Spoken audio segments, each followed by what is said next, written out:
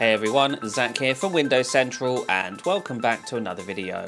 Now today we're taking a look at Windows 11 build 22533. This build includes major changes and enhancements, well specifically one major change and enhancement that I think is going to change the game for operating systems in general. This has been a long time coming, 10 years in fact, but today with build 22533 Microsoft finally did it.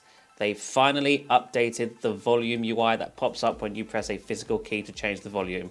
There it is, everybody.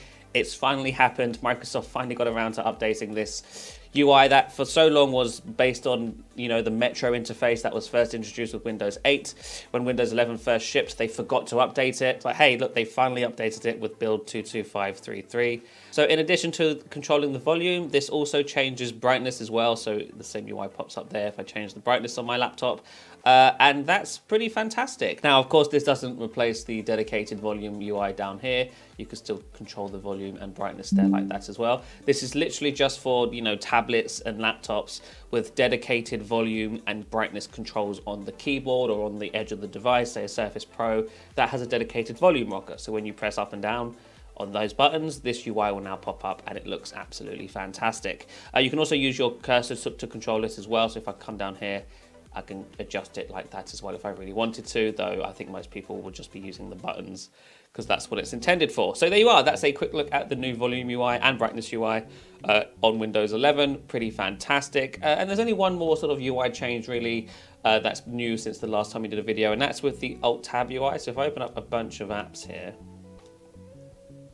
just to get a feel for things, and then I hit Alt+Tab, instead of blurring out the entire screen and showing me all of my open windows, it will now just do it in like a mini panel like so I can switch between them like that, and that looks kind of nice. It's a cleaner looking interface and it doesn't get in the way of all of the stuff that's happening on your desktop, because before this sort of blurred border would span the entire display, and I thought that looked nice, but Microsoft has now made it smaller, made it look more like a sort of windowed panel, which also looks just as nice, I think.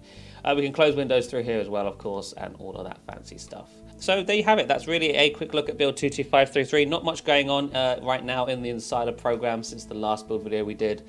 Still early days. We've got a handful of more months before this next release is finalized, so still plenty of time for new features to pop up. But until then, thank you so much for watching, and we shall see you in the next one.